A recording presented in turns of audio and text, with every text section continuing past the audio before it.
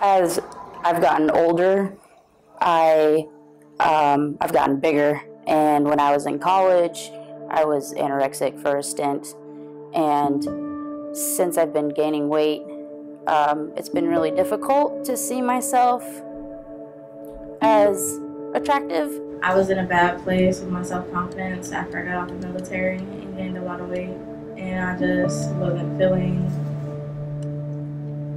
I don't know, into myself. It's been so hard transitioning back to where I was, and like I have like people come up to me like, wow, like you've put on some weight. It's like, why does it affect you? I did not like myself and the way I looked growing up. I felt like I was an ugly duckling for a long time. I wasn't like very popular in school, and I've always been really scrawny. Like I wouldn't go dance in the dance floor at a club or something a couple years back because I felt I was taking too much space. For a really long time, I wanted for everybody else, but I didn't think it was something that I would ever get to a point where I would be positive about my body. I started modeling and I got angry because photographers were turning me down left and right, and the reasons they were turning me down was like they didn't know how to shoot a plus size model, or they didn't know how to shoot someone as dark as me, or I just didn't fit their image, which would be more slender. I had been defining myself as a singer, an actress, a dancer, a daughter, and the thing is, those are labels. They're not actually who I am. They're not my character.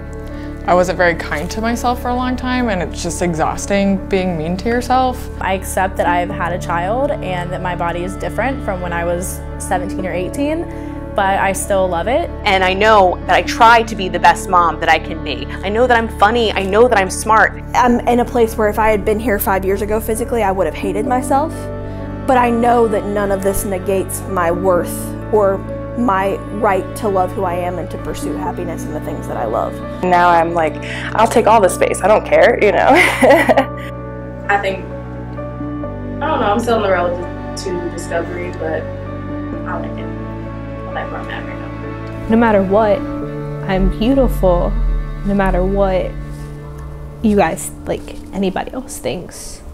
I have setbacks in my journey, which I'm currently going through, but I think the MUSE project has really helped me like solidify that I am awesome, I'm phenomenal. I'm in like the journey of starting to actually like myself, and it feels good to start to like yourself after not liking yourself for a long time. You can love yourself no matter your size, your sexual orientation, your gender identity. My biggest thing with this is it doesn't matter who you are, what you look like, what you identify as.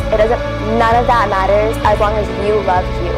You love you for you. I know who I am, and it all really started with seeing myself as a powerful woman.